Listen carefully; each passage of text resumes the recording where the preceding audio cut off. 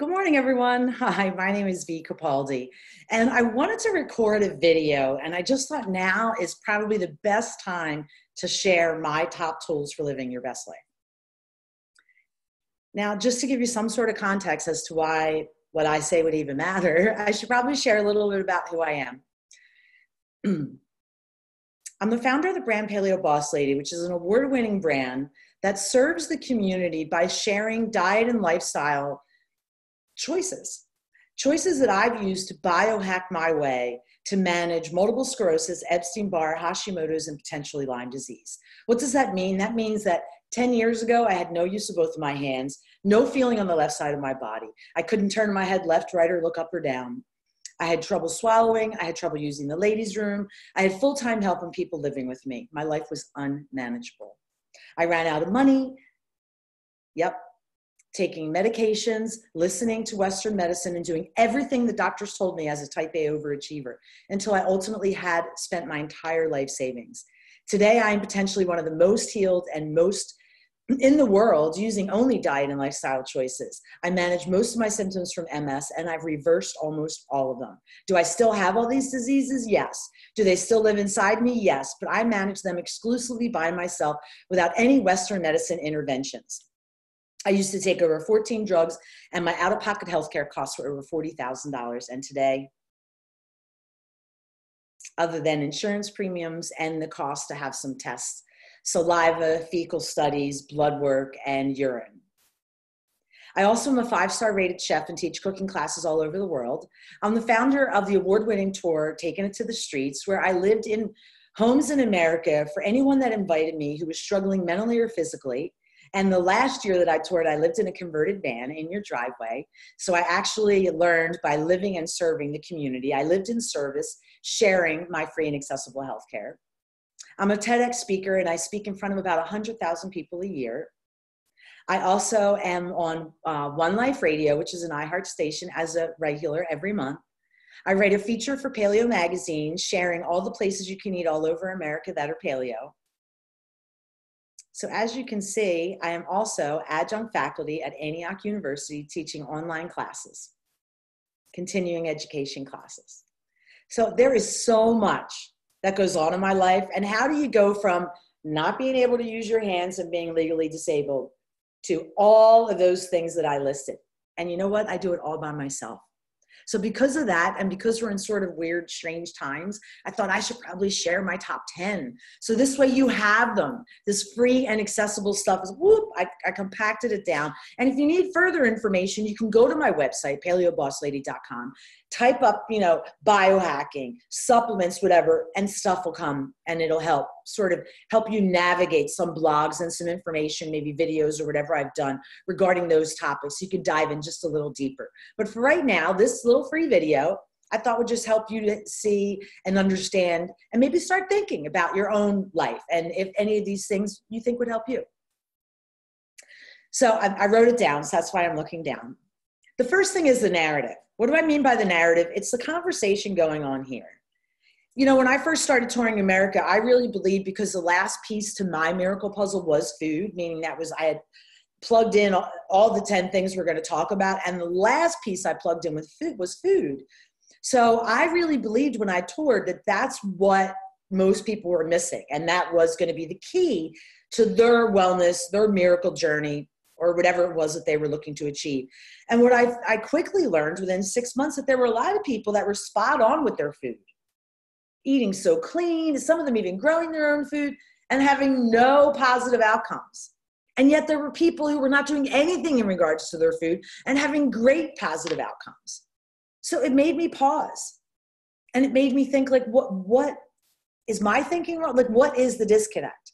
And the disconnect is that I discounted the thing that I worked the hardest on, which is the narrative. Not only through psychotherapy, but I put myself back in college when I was at my most disabled, and I could only use my voice to activate the computer, and I couldn't drive.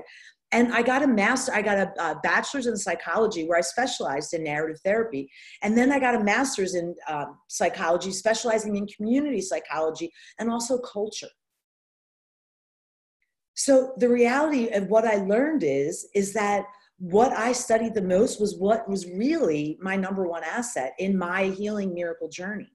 And what I ended up sharing and giving people tools of empowerment had less to do with food and more to do with the narrative. So my number one thing is the narrative.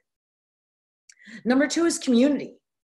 I have never walked alone. My brand, Paleo Boss Lady, was founded on my need for community. The fact that it's become a brand and a big part of my identity is not why it was started. So community is so important, so important. Number three is Mother Nature, especially in the form of plants. And this is outside of food. I'm talking about going outside and putting your feet in the dirt, grounding, getting all the earth's minerals, going to the beach, being outside, climbing mountains, breathing fresh air, plants like cannabis. We all know CBD and marijuana, huge in my journey. Number four is movement, conscious movement, making effort every day to move your body with consciousness. So I move my body in the form of yoga and self-myofascial release, which is ball rolling. And these are huge, powerful tools in my wellness program. Food. You know, I might eat paleo and follow the Walls protocol. I'm not here to tell you how to eat. You have to figure that out for yourself. But to just eat a standard American diet and to live under the notion that if I eat something and it gives me heartburn, I'm going to take a medicine to ignore the heartburn is what needs to stop. If you eat something and it gives you heartburn, why don't you honor your body and not eat that anymore? That's healthcare. The system that we live in that has commercials and has medication that says, oh, you get heartburn, here, take a drug, the heartburn will go away, is not a healing system. There's nothing healing about that. Matter of fact, that's a masking healthcare, and that's a symptom management healthcare. It's nothing to do with root cause. Meditation, talk about free and accessible.